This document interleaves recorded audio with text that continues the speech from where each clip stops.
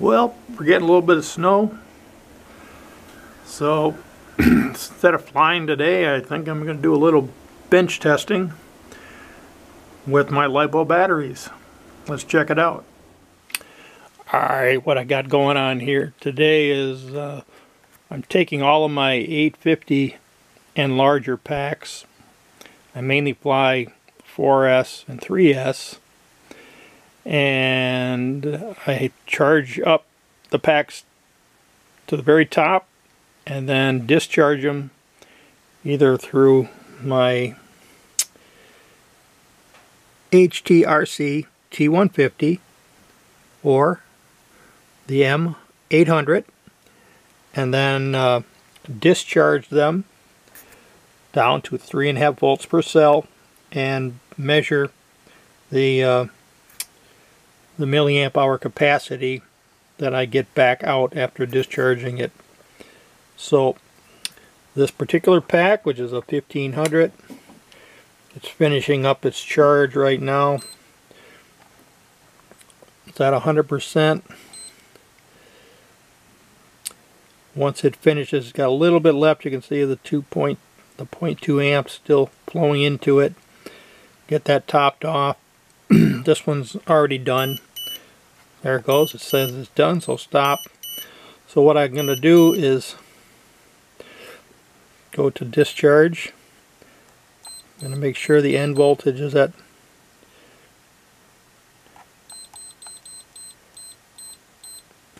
3.5 volts. 4S pack, max discharge current of 2 amps, and hit start. So you'll start to see how many milliamp hours will be coming out, what current it's actually drawing it out at. And this particular charger, even though I set it up for 2 amps, it seems to stay under an amp almost the whole time. I don't know if that's based on the pack or number of cells, but this particular one's a 4S 1500 pack. And you can see the voltage that's on the pack that's coming down. Now let's go back to the cell level and see what it adds up to there. Same kind of routine here on the M800, where I put it on a LiPo automatic, enter. We're going to put it on discharge. We're going to have the max discharge at, let's put that at 2 also.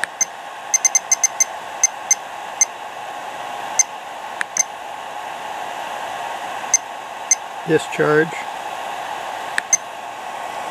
at 3.5 volts per cell, yes. And now it's starting. Now this is powered by my bench supply. It won't be drawing any real big current out of it as it's discharging. I have noticed when I've watched this on some of these earlier packs that it will do well over an amp during the discharge process. And then you can see the per cell voltage here and the milliamp hours that are coming out here. So the idea is we'll run both of these until they stop, and I'll just mark down in my notes what I'm getting for capacity coming out of each of the packs. And that way I can determine which packs are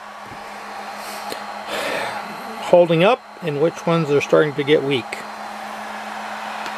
Alright, I'm going to put the camera on this one and we'll watch it do its thing.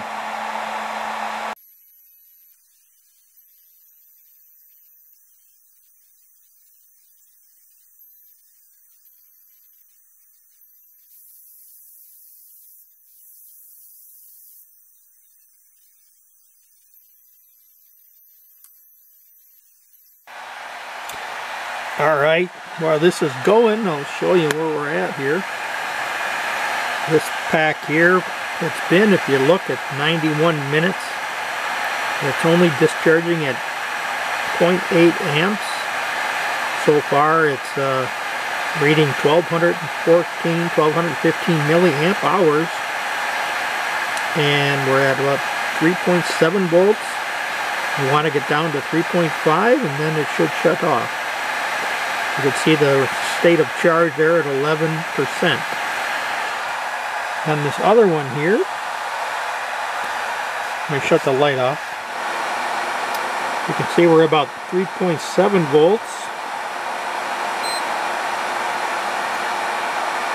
Discharge rate is at 0.67 amps. And this pack only has 913 milliamp hours.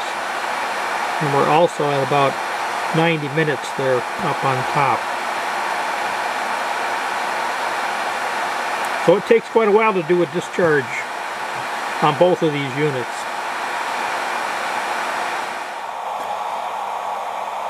Alright, well, this one's still going. This one's done. It says 1427 milliamp hours, but what's concerning is the voltage is continuing to drop. So I'm going to stop it here.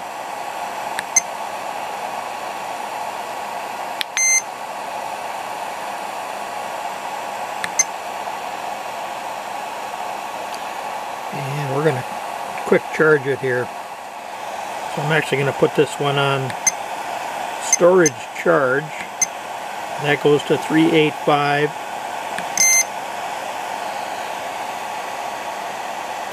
And that should bring it right up and stop.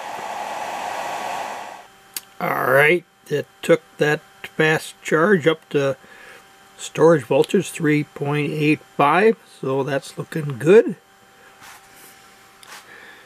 This one over here, capacity about 1250 or so. Alright, so I got the testing done. Let me go over the results one by one. So I bought 4 of these packs back in the middle of 2019. I bought 4 packs. 3 of them have survived. The first one I tested here on this session here does have 1 bad cell. I'll just show you how it shows up on the checker. So it comes up with the whole pack at 94, but if you do individual cells, this is the first cell 4.2, second cell 4.2, third cell only at 3.8 and only 28%. So it really does help to have a checker like this to really kind of know where you're at. A lot of times you put the pack on and try to fly it and you don't get 20 seconds out and it's dying on you. So it's one of the reasons I do this kind of testing. So this pack, I'll probably keep it offline and I'll use the cells from it if I need to rebuild any of these other 2. So the testing of pack number 2, again these are 850s. It came out 808 instead of 850. And pack number 4 came out at 810. So they're very close. They haven't not even lost 10% in 2.5 years or so. So that's the story on those, and I got those on Amazon originally. So here's the next set of packs that I also bought. They're all the same, these gold bat 1500s 4S, and they're all in good shape. I think there was one that I did have to do some surgery on. You can see that there. But just to give you some of the results, pack number 1 now gives 1250 instead of the 1500. Pack number 2 does 1420, so that's pretty good. Pack number 3 also 1425, and this one here is 1300. So there's still got some pretty good life in it, so I'm pretty happy about those packs. Again, bought those in 2019 on Amazon. Now most of the flying I've been doing, I do with 3S because I'm flying mainly 2.5-inch whoops. usually carrying an Insta360 Go camera, and I have found that these 3S 850s give me the most seconds for the weight, so they're pretty efficient compared to the other sizes. And I haven't had any real trouble with the smaller sizes, the 650 and the 450, as far as them going bad on me. But these 850s, you know, if you actually were here and feeling down, you find a few of these are getting a little spongy. So I keep, it's good to do some testing to find out really where they're at. So on this particular number 4 here, when I tested it, it's supposed to be 850. I actually tested at 890. Number 3, again, got a little sponge going on there. It's supposed to be 850. It actually tested at 912. So this one too is exceeding its rating. Number 2 here is actually the spongiest of them all at the moment. That one's only testing at 720. This last one here, number 1, also not as bad as number 2 as far as sponginess goes. First time I tested this, during my testing here, it was coming out at only 430 milliamp hours. I charged it all the way back up again, ran it again. Second time it came out 567. I did it a third time, it came out 617. I did a fourth time and it went up to 628. So I think that's about as much as this one's getting. So this is, of all the 4 packs that I'm showing here, this one's definitely the weakest, and I'll probably mark it somehow, because if it's not giving me the full capacity or anywhere near it, I'm not going to get the seconds of flight time when I'm trying to capture video of a certain length.